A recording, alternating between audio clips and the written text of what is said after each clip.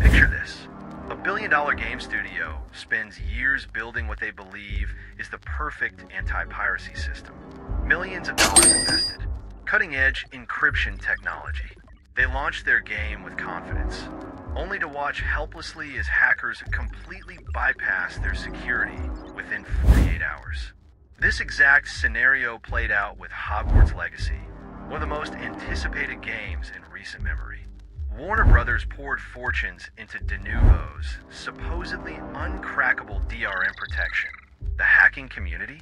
They treated it like a weekend project. What we're looking at here isn't just about getting games for free. This represents a full-scale digital rebellion. A silent war raging between massive corporations and underground coding geniuses who operate by one simple philosophy. No lock is truly unbreakable. Today, we're pulling back the curtain on a shadowy world of game cracking, where hackers consistently outsmart sophisticated anti-piracy systems, create elaborate fake servers, and turn corporate security measures inside out. By the time we're done, you'll understand exactly why the piracy community lives by that controversial motto. Piracy isn't stealing if buying doesn't actually mean owning. So let's begin this journey into the digital underground. Let's travel back to when game protection was almost charmingly simple. During the 1990s and early 2000s, you'd buy a physical copy of a game, type in a basic key like Doom 1234-5678, and that was it. You were in. Hackers didn't even need to crack these systems in the traditional sense. They simply reverse engineered the pattern behind these keys and created programs called Keygens that could generate endless valid keys automatically. Game companies quickly realized they had a serious problem on their hands. Their response was to develop more complex offline algorithms, sophisticated mathematical formulas built directly into the game's code that could verify your key without needing to connect to any server. On paper, this seemed like a smart solution, but the hacking community was already 2 steps ahead. They began using professional disassembling tools like IDA Pro to look directly into a game's code. Once inside, they could locate the exact function responsible for license verification and either completely remove it or, more cleverly, reprogram it to always return a positive response regardless of what key was entered. This back and forth marked just the beginning of an ongoing arms race between developers and hackers. Because what came next would fundamentally change the landscape of game security. Enter Denuvo, the current boogeyman of game cracking. This wasn't just about verifying keys anymore. Modern DRM, or digital rights management, functions like an overzealous security guard that lives inside your game, constantly watching and checking your credentials. When you launch a game protected by Denuvo, it performs multiple security checks. It creates a complete fingerprint of your hardware setup. It scans for any signs of virtual machines or debugging tools. It contacts company servers to verify your license. And it continues running these checks periodically while you play. Hackers responded with increasingly sophisticated countermeasures. Some groups built entire fake server infrastructures designed to perfectly mimic the official verification systems. When the game would ask, "Is this player legitimate?" these rogue servers would simply respond with absolute confirmation. Other hackers went even further, finding ways to extract and replicate the actual developer certificates used to sign legitimate game copies. Perhaps the most audacious example occurred with Metro Exodus, where hackers managed to compromise an actual Steam developer account. Rather than cracking the game directly, they tricked Valve's own systems into generating completely legitimate activation keys for them. But the real magic happens in your computer's memory through a process called memory patching. This is where hackers bypass protections without even modifying the game files themselves. Tools like Goldberg Emulator or EMPRESS's custom loaders operate with surgical precision. Here's how it works in practice. You run a special loader program before launching the game. This loader injects custom code directly into the game's active memory. When the game performs its DRM verification check, the loader intercepts the request. It then provides a false positive response, essentially telling the game everything checks out perfectly. The game continues running normally, with no files actually altered on your hard drive. This explains why many modern cracks include a separate executable file. That small program serves as a digital illusionist, creating temporary changes that exist only in your computer's active memory. By the time any anti-cheat systems think to look for tampering, all evidence has already disappeared. Now let's examine the actual toolkit these hackers use on a daily basis. First, we have IDA Pro and Ghidra, professional-grade disassemblers that can cost upwards of $10,000. These powerful tools transform raw game code into something human-readable, allowing hackers to locate and neutralize critical checks like license verification routines.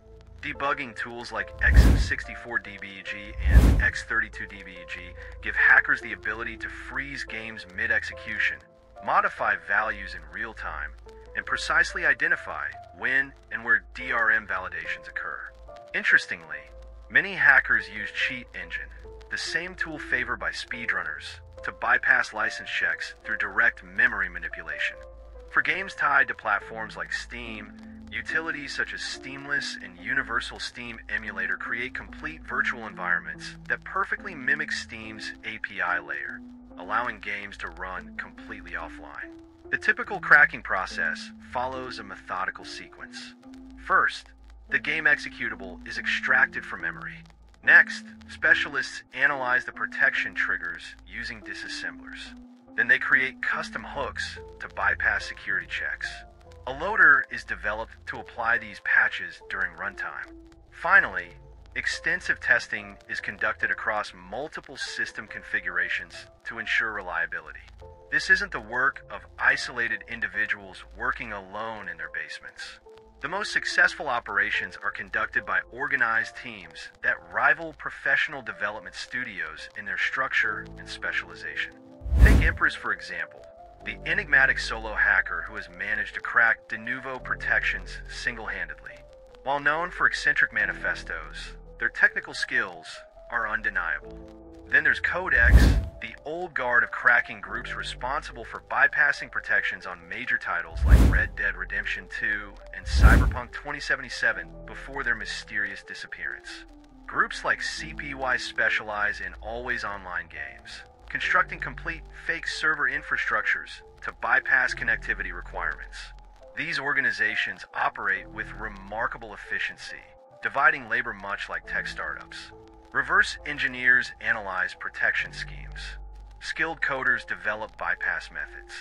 Dedicated testers verify stability across configurations.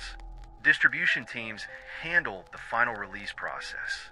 Many of these groups adhere to an unofficial ethical code. They typically avoid targeting indie games that don't have significant DRM.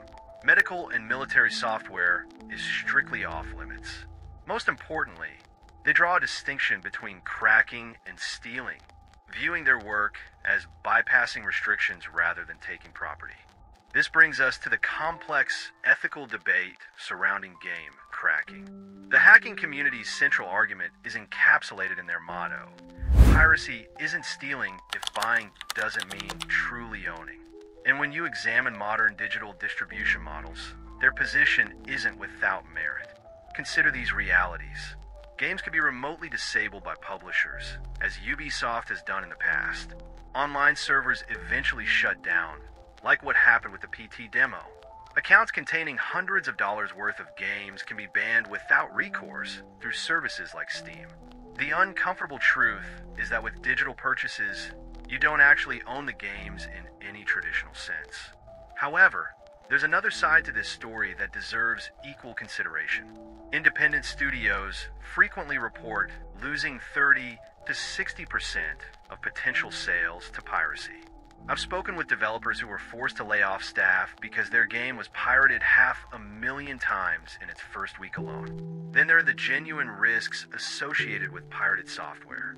Studies suggest up to 75% of cracked games contain some form of malware. Cryptocurrency miners that silently slow your system. Keyloggers designed to steal sensitive information. The legal consequences can be severe too, as demonstrated by Nintendo's lawsuit against a single mother fined $32,000 for pirating Mario games. This technological arms race shows no signs of ending. As developers implement AI-powered anti-piracy measures, hackers continue to adapt and evolve their methods. But at its core, game cracking represents more than just getting something for free. It's about maintaining control over the media we consume. It's about preserving access to games when companies abandon them. It's about pushing back against always online requirements and draconian DRM schemes. So where do you stand on this complex issue? Is piracy a victimless crime in an era of digital restrictions? A form of protest against corporate overreach? Or is it simply theft by another name? I'm genuinely curious to hear your perspective in the comments. If you found this deep dive into the world of game cracking interesting, let me know by liking this video. For more uncensored explorations of technology's shadowy corners, consider subscribing also. And remember, whether you choose to pirate or pay, the most important thing is to stay informed, spend wisely, and above all, stay curious.